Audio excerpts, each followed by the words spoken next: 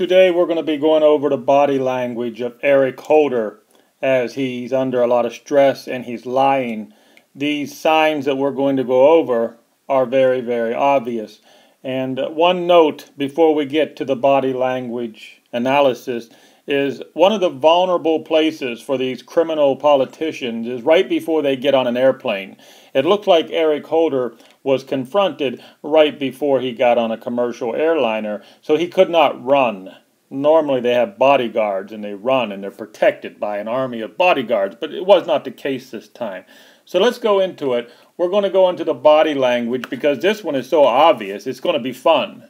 It's fun for me when we catch these career politicians lying and we see the stress all over their face and we see the fear all over their face. This is good. This is great news for real Americans who have to pick up the breadcrumbs on the street.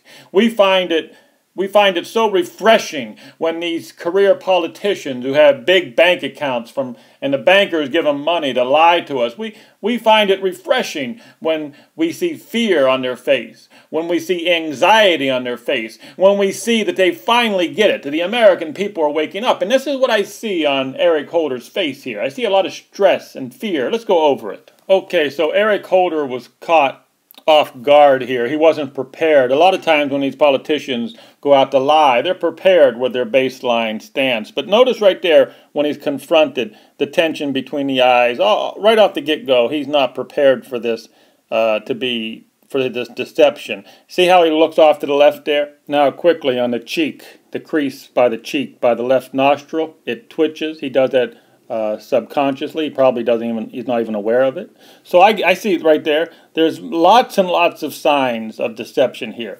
Right there between the eyebrows, you'll be seeing that right up here, right there between the eyebrows coming up, a lot of stress. The crease on the cheek, right to the left nostril, it twitches. He does that unconsciously. Stress all over this face. Also, when their eyes turn to the left. When he looks to the left, his eyes go up to the left, that's a sign of deception. He's trying to, in his brain, he's looking to find a response because he knows he's being confronted with a lie, and he's trying to lie out of it. Our bodies are not prepared to lie, and our face shows the deception and the anxiety. Let's see the clip. About the Michael Froman emails to the Podesta, which show that Citigroup had selected Barack Obama's cabinet, including yourself. So, what do you have to say to those Podesta emails? That's just silly. Yeah. The decisions about my position in the cabinet had absolutely nothing to do with those things, and history will show that the process was a lot more benign than is indicated in that. Email can be interpreted in a whole bunch of ways. There can be thoughts that people have who are not ultimately, intimately involved in the process. Yeah. I know how I was picked. It had nothing to do with my phone. Okay, just to re-emphasize the Eric Holder tells, I mean, his face has a whole wide range of tells. I would love to play poker with this guy because he's just not going to be a very good liar. First off, the stress between the eyebrows, that's just too obvious. But the one I like the best is the twitch on the left cheek, right beside the left nostril. He does that unconsciously or subconsciously, right there, that little twitch. That twitch, he's very easy. He looks off to the left. When you have people who lie, who look off to the left, that's a very easy tell. So Eric Holder has a whole wide range of tells. He's lying, and it's very clear he's lying. And that's what body language is about. Body tells.